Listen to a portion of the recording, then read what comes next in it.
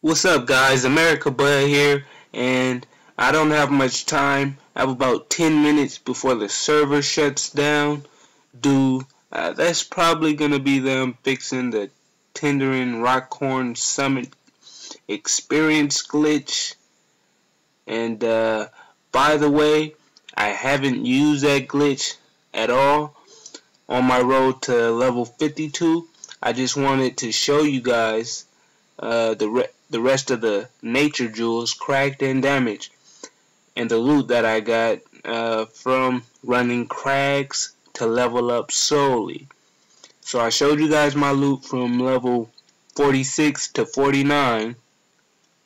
Now I'm gonna show you guys what I gained the next 3 levels. I'm not really showing you guys these damaged water jewels. They're pretty cheap.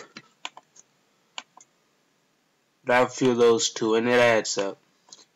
So basically I have around double what I had last time because I leveled up 3 more levels. I have 172 krag nature jewels. Now, like I told you guys, everyone is farming krag tombs right now. So damaged nature jewels and krag nature jewels, they're down in price, way down in price. They'll go back up after some people level up and stop farming krag. They'll just go up a little bit, but it matters. 172 krag nature jewels. If you wait, you could probably sell them for more. But 172 krag nature jewels, if you sold them for 200, only 200 coins each, you'd make 34.4 thousand.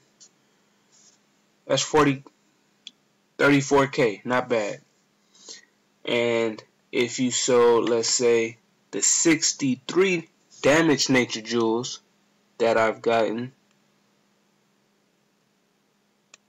if you sold them for 600 gold each, you'd get 37.8k. That's 37,000 gold.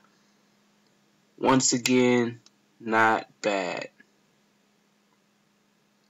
If you added the combined profit from the krag nature jewels and the damaged ones, you'll have 62.2k. That's 62,000 gold in profit just from these nature jewels that dropped in the past 6 levels of leveling.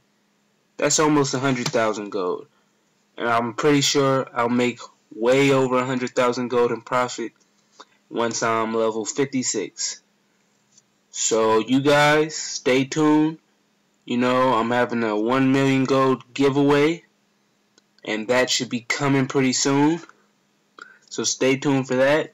Comment, subscribe down below, like the video, and as always, see you next time.